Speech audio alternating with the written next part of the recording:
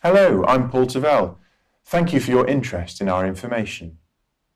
Archaeological discoveries are like buried treasure. Many fascinating artifacts have been found, some of which have ended up in national museums.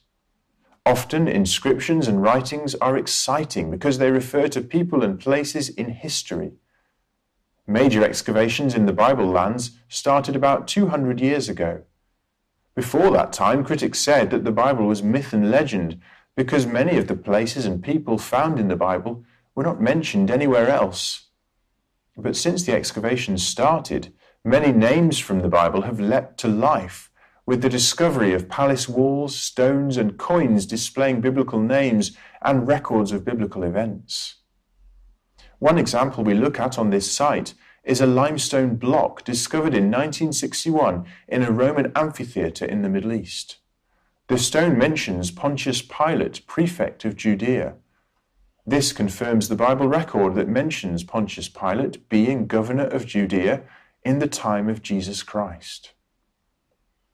You can find out more about how archaeology supports the Bible in several ways. Look at the evidence online. You can also download the information in PDF format. If you wish, you can request hard copies of the information free of charge.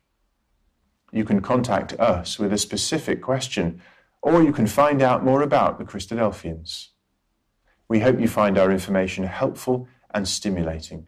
Thank you for visiting our site.